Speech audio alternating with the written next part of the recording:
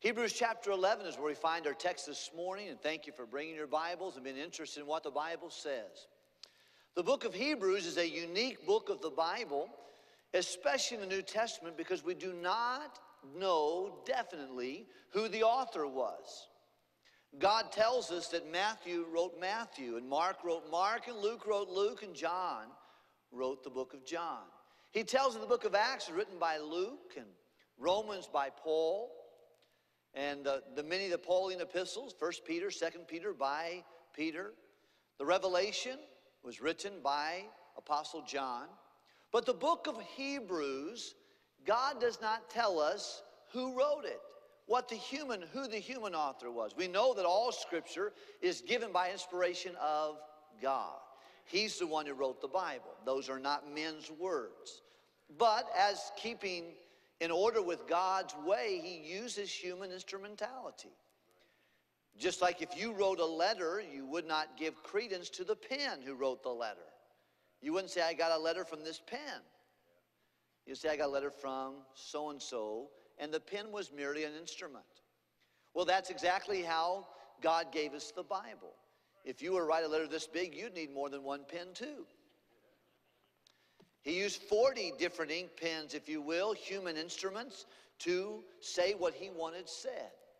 Most of those He gives, and we can see the nature or the personality of the person writing it. But the book of Hebrews was not the case. We're not sure. Most people would say the Apostle Paul was the human author, and if I had to guess, that's who I would guess was the author. But I don't want to be loud where God's quiet. And I certainly don't want to be quiet where God's loud. And so we don't know. But I think there's good reasons why that we don't know the human author. It's because if you know who wrote something, you automatically draw a parallel. Oh, I can tell that sounds just like him or her. And this book was written specifically to the Jewish people who had left Judaism, who used to sacrifice animals at the temple, and but now Jesus was the final sacrifice. He offered Himself once and for all. There was no need for another sacrifice. But that was a part of their culture. They were used to that. They used to go to church, and there they would have a high priest with beautiful garments, linen ephod, and an ephod in the front, and a special hat that he had, and special rituals, and the joy that would come for him teaching them God's word and sacrificing for the people. But now they really didn't need him to intercede for them, because there's now just one God and one mediator between God and man, the man Christ Jesus. And Jesus became that high priest, if you will, who went in and offered His own blood on heaven's mercy seats once for all. And now they didn't need that high priest again to intercede for them.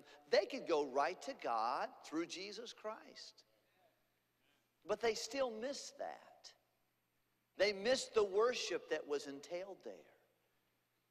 And they loved the law, the Old Testament, and up until that time, that's all they had. It was the Old Testament and the Old Covenant that God had given their forefathers, Moses in particular. And now there was a new covenant. Their pastor used to be the high priest, and all the garb that would go with that and the ritual. And now they were not, their pastor was a common fisherman like Peter, James, and John.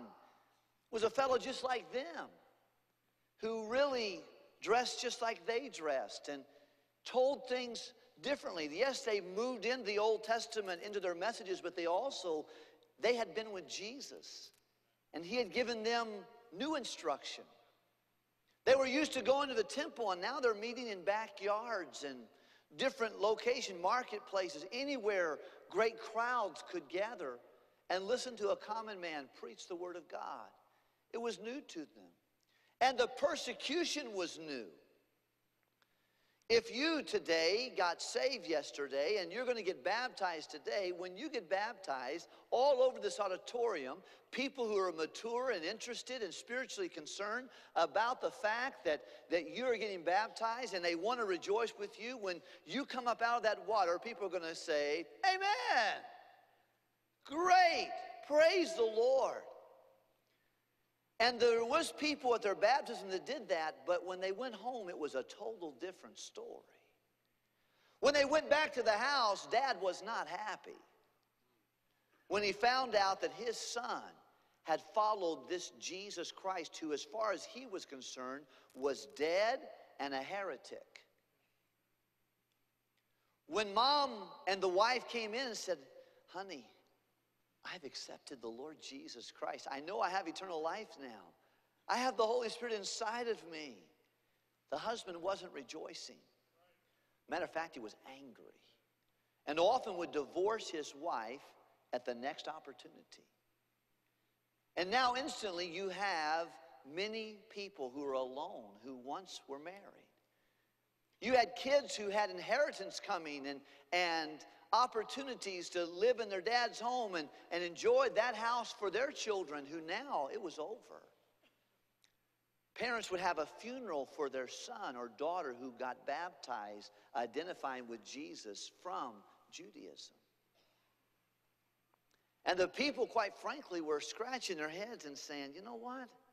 I wonder if Jesus is really better. I mean, I know he is. We have the Spirit of God inside of us, but man, I missed what we had before. And now Dad has rejected me. We can't go and gather at holidays anymore. He won't even acknowledge my existence. Now there is persecution, and now Dad has been killed for the cause of Christ, and some of those situations have taken place, and there were fatherless children, and quite frankly, the persecution caused them to wonder, is it really worth it to serve Jesus and leave what we left to come to the Lord? And the whole book of Hebrews is written to say this, is whatever you lost and whatever you gave up to serve Jesus, Jesus is better. Christ is worth it. And strategically, the author, the human author of the book of Hebrews says in chapter 1, angels. Jesus is better than angels. Moses, Jesus is better than Moses. The law, Jesus fulfilled the law. He's better. The Old Testament sacrifices, Jesus is a better sacrifice. And the priest, he says, look, you now have a high priest. You don't have a priest that cannot be touched with the feelings of your infirmity, but was at all points tempted like you, and yet without sin. The wonderful thing about, and this is interesting, you know, may or may not know this, but the high priest had when he went to work to sacrifice many, many animals throughout the day, was part of his responsibilities. It was a tough job. Matter of fact, after 50, they stopped doing that and took on a supervisory role in helping other guys, because it was difficult to kill animal after animal and sacrifice and all of that. But another thing that made it difficult, there was no place for the high priest to sit down. He was on his feet from the time he got to work until he got down. Now, most of us who work, thank God, you have a little time to sit down. If you can imagine, there was no place in the temple for the high priest to rest or sit down. And yet it's interesting, the Bible says after Jesus offered, he is set down at the right hand of the Father. Why is he set down? Because he's done. The sacrifice is done. It's paid in full. It is finished. But Jesus was better than that. And then he begins to tell other things that Jesus is better than, and tries to convince them of that. And in chapter number 10, he tells them, because of this, let us draw near with a clean heart, and let us not forsake the assembling of ourselves together like a manner of some is. Don't stop going to church, he told them. He said, just because Jesus paid for your sin, well, listen, that's all the more reason why you should be in church together.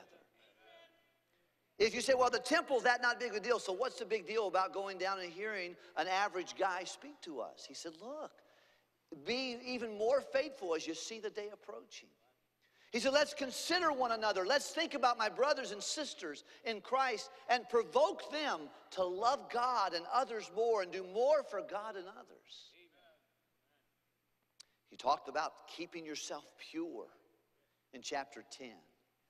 And then in chapter 11, he goes through what we call, those of you who are familiar with your scriptures, chapter 11 of Hebrews is the hall of faith.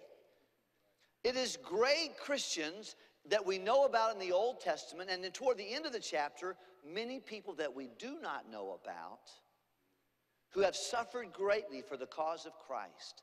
Yesterday and already this morning, in this world of 7 billion people, there have been martyrs. There have been people who have given their life for no other reason that they believed in Jesus. We in America, it's somewhat foreign to us here, but it's not foreign in Saudi Arabia. It's not foreign in Sudan. It's not foreign in Yemen. It's not foreign in many countries of our world where persecution in India and other places where people give their life daily. And it is the blood of martyrs, they say, that have propagated the gospel. Well, Jesus was better, and he goes in chapter 11 and says, let me tell you some people who believed that Jesus was better. And they did so by faith. This morning, I'd like to speak to you about the topic of faith. I think it's a confusing topic for many. Sometimes we have heard people say, just believe. Just have faith, man. But may I say to you, we fall in love with having faith in faith. But having faith, I mean, I've been to some places where people believe God's a doorknob. Just believe it, man. But let me tell you, your object of your faith is very important. Who your faith is in. I was yesterday out telling folks about Christ with 2 other friends of mine, and one man said, the people asked me one time, do you know for sure? He said, well, do you believe in Jesus? I said, yes, but so does the devil. The devil believes in Jesus. He believes about him here. He has a mental assent to who he is. But that does not mean you're saved because you have a mental assent of who he is. No more than I could say that chair holds me up. If I sat on that chair, it would hold me up. I have not exercised faith in that chair until I sit in that chair and put my weight on that chair. Well, faith must have an object. And here in this passage of Scripture, the Bible begins to tell us a little bit about faith. I think it's one of the sins of our day. There are many sins in the modern day Baptist church like we go to. One of those is the sin of worldliness. There's no difference between the holy and profane. We watch the same things the world watches. We're entertained with the same things. We may tame down a few things, but there's not much difference between how the unsaved world acts and how we act. And the Bible gives us very clear understanding. He said, now come out from among them and be separate, saith the Lord. Worldliness is a problem, certainly. And something that's not, we can't stop fighting it. We're going to have to continue to fight it. Because it's in me. I have a natural affection for the things of this world. I'm very curious about worldly things. And I think anyone who's honest would say, yes, me too. It's not hard to be curious of what's happening in Hollywood. It's not hard to be curious what's happened in rich people's lives and the lives of the wealthy and famous. We're very interested in that. But God says, love not the world, John. Neither the things that are in the world. If any man love the world, the love of the Father is not in him. It's diametrically opposed to that. But it's one of the sins that I face and you face. And our children definitely face it. That's why moms and dads and young couples, good night in the morning. Listen to me. If you're raising children, you protect their environment. Do that. It may not affect you, but it will affect your children. Man, you don't have to teach a 2-year-old to dance. They know how. They're very attracted to music that's questionable and this world. And you don't have to get them and say, no, please watch the television. No, no, no. It's very attracted to them. The things of this world are very attractive to them. Worldliness is a problem. I think carelessness with the gospel is a problem. Most of us who are saved are glad when someone gets saved. But many of us do very little to make that happen. We do not expose people to the gospel of Christ. We're glad to know somebody is sharing the gospel. It's just that somebody hasn't been us for a long time. And it's a sin. It's a sin that's not happened. It's a sin that there's not desires for it to happen. And I think we're above the normal.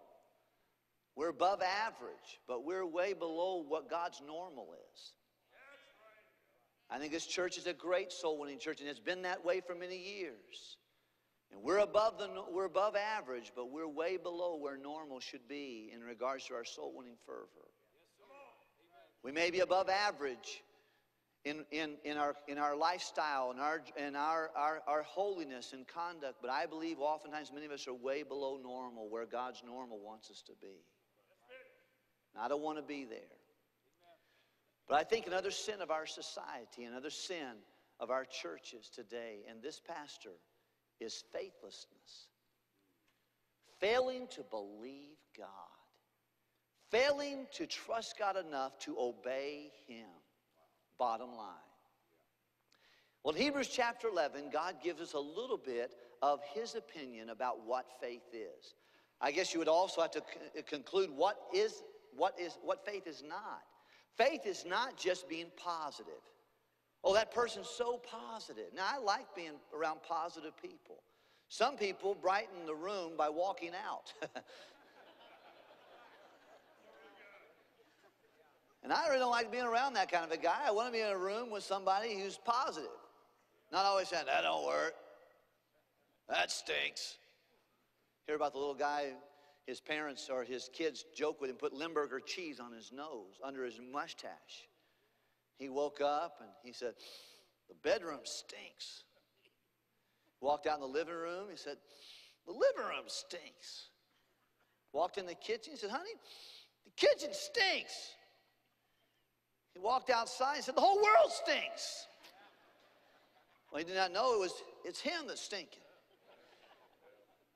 I think that's many testimonies of many folks. You don't like this, we don't like that, we don't like that, and everybody has to live with you not liking everything. I don't like to be around negative people, but let me say you, positive people and faith-filled people, there is some similarities, but faith is not just being positive. Certainly there is an issue there. Faith is not just feeling something. I can tell you sometimes when I sit down with Linda and we start thinking about what we're going to tithe and give to the Lord, I don't always feel good.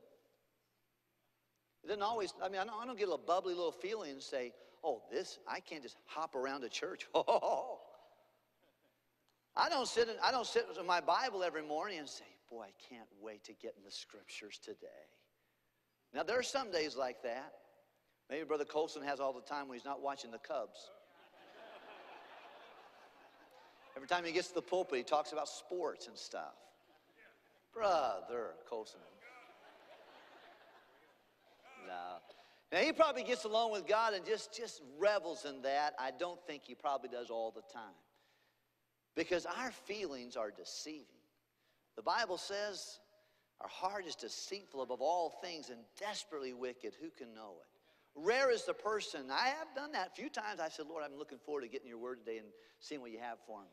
But most of the time I have to make myself get in the word and then I feel good. Faith is not just feeling something.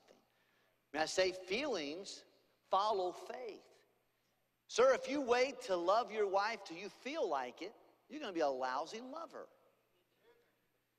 No, you love because God told you to, and your feelings will catch up later.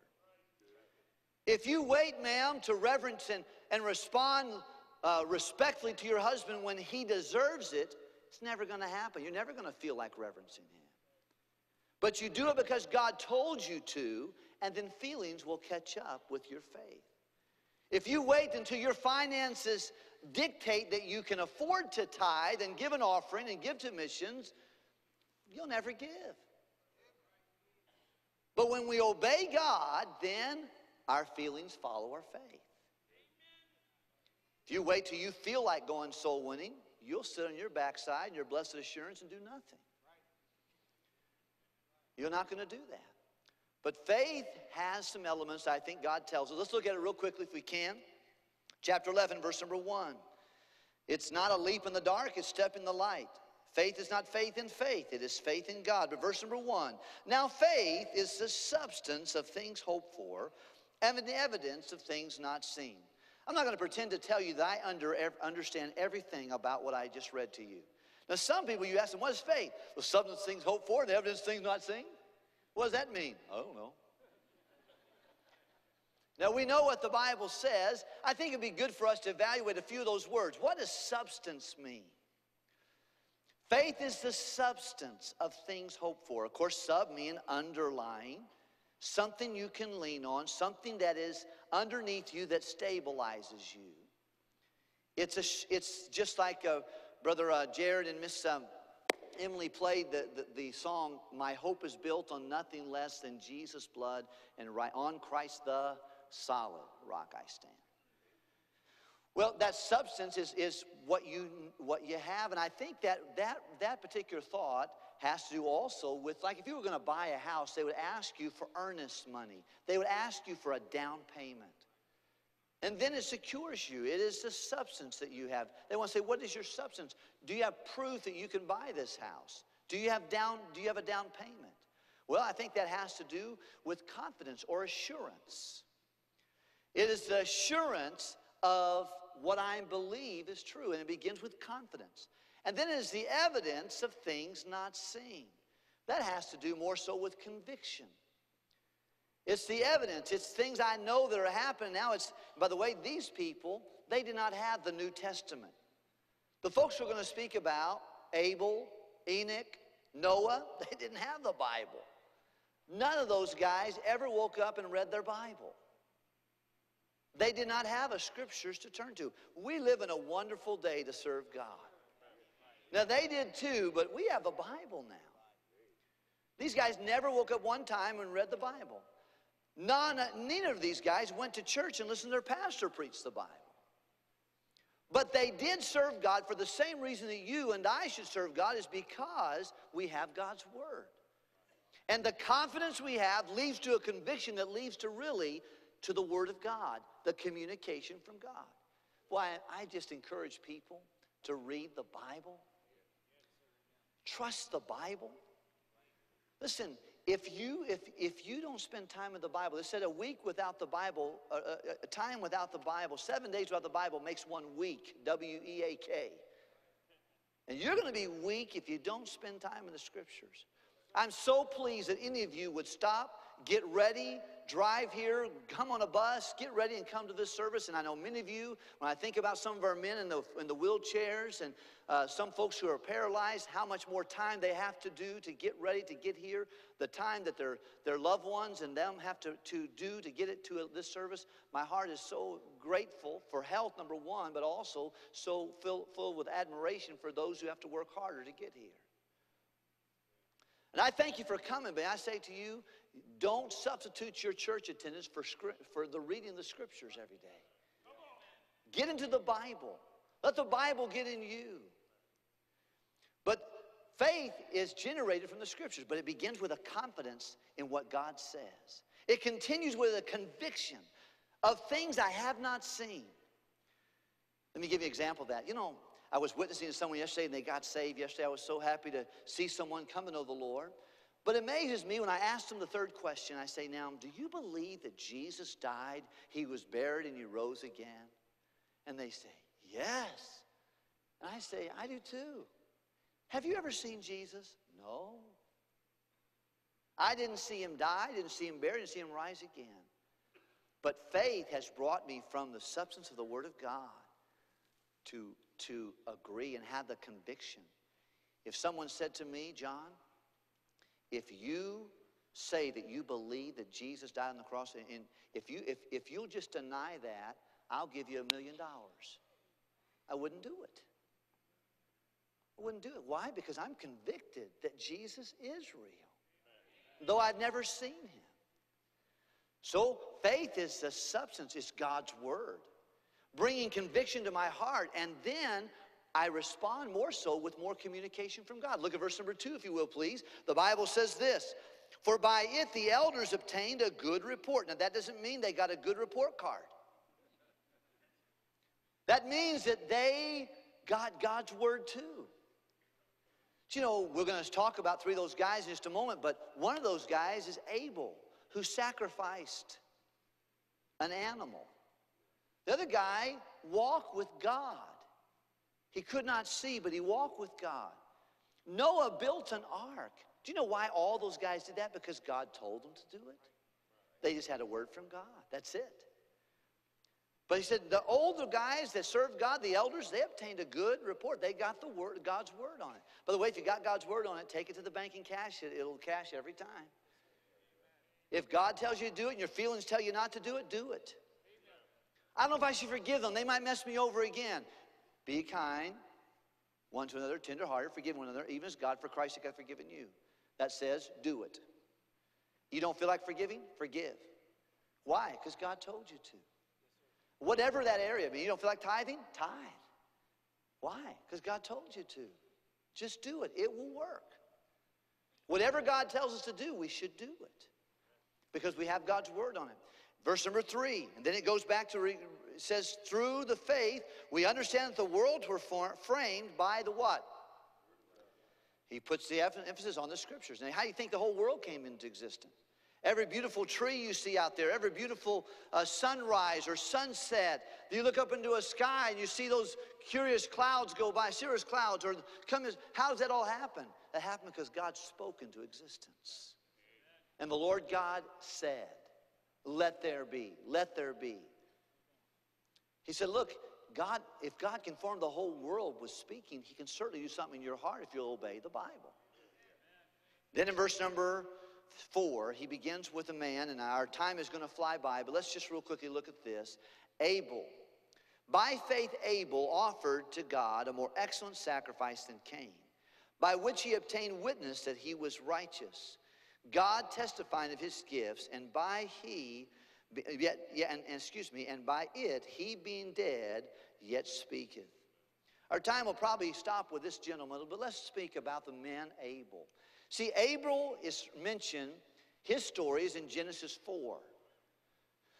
Enoch's story is in Genesis 5, and Noah's story is in Genesis 6. And the first example God wanted you to focus on, and me to focus on, was this guy Abel.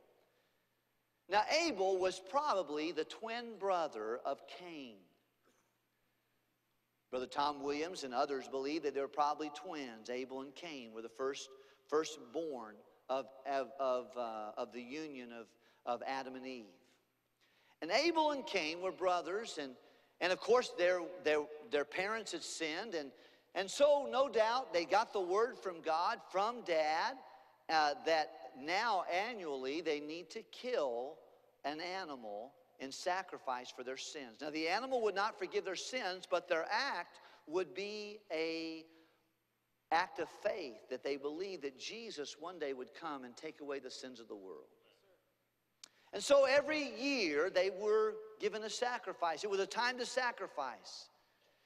Now Abel was a shepherd. He cared for sheep, and it was not easy for him to find the firstlings of his flock. But he found the first one, and he brought it, and he put it on an altar. He pulls its head back and then cuts its throat and begins to bleed. And he begins to sacrifice that animal. Not easy for him or anyone, but especially the one who saw him born and cared for the sheep. And yet he did it. Not only thing he had to go on is what God told him. Now Cain, on the other hand, Cain was more of a vegetable farmer.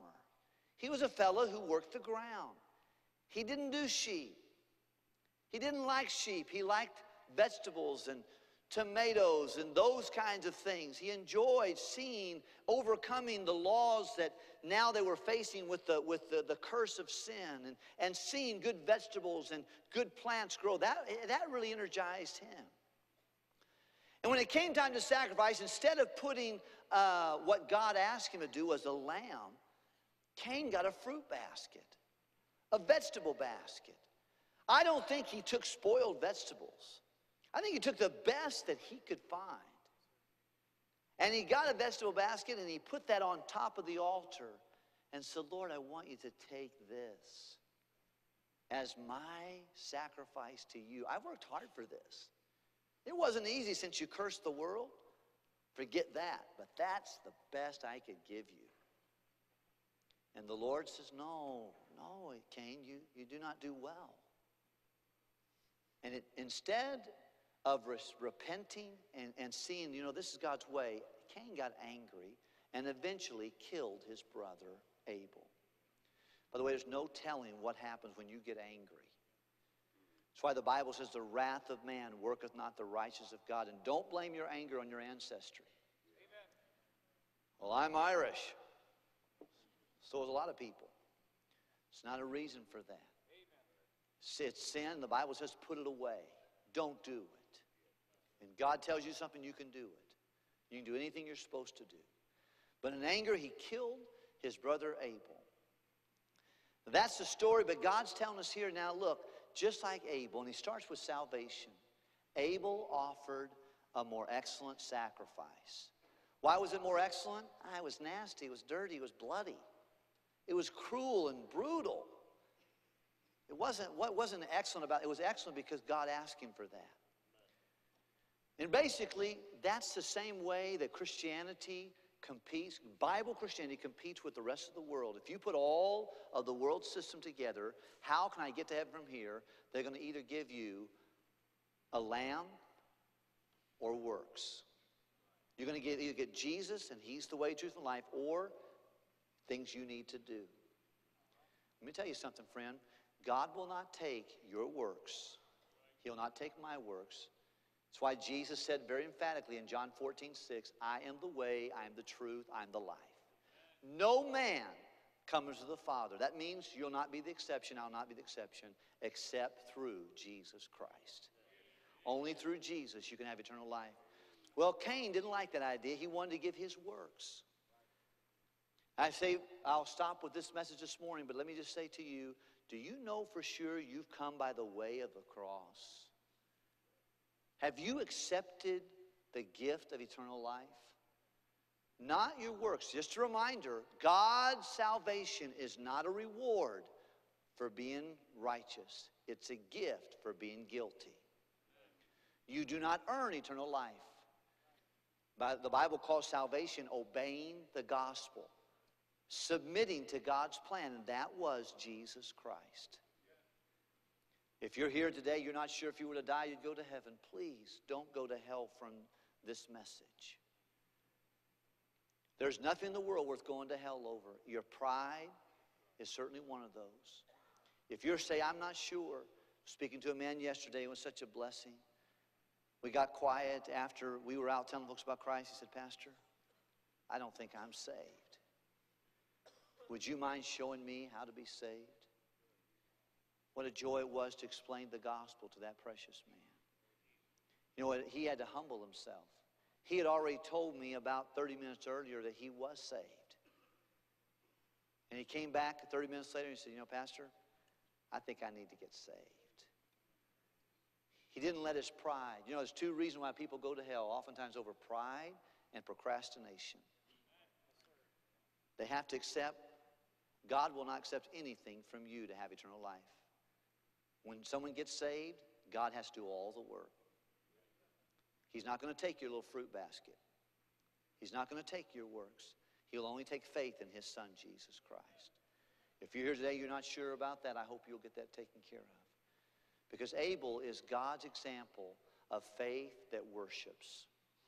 And you can't worship God until you know God through his person of his Son, Jesus Christ. Let's pray together, can we?